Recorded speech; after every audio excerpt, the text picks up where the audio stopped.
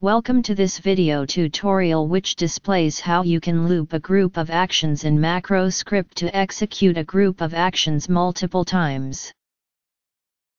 In order to run a group of actions multiple times, you can loop them with repeat count. First of all, decide which macro actions you want to repeat in the script execution. Then create a macro script and add them to it. In this video tutorial, we are going to loop a few beep actions. So we will create a script that will have beep actions only. Then from main script, we will call that beep macro script multiple times with the help of repeat count for the action. Calling the beep script multiple times now effectively looping only those script actions.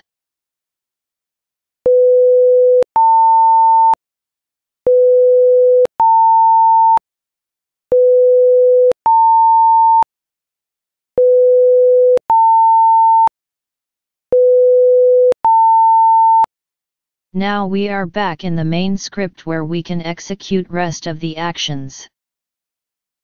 Hope this video tutorial did helps you to understand how you can loop a group of actions by adding them to a script and calling that particular script multiple times.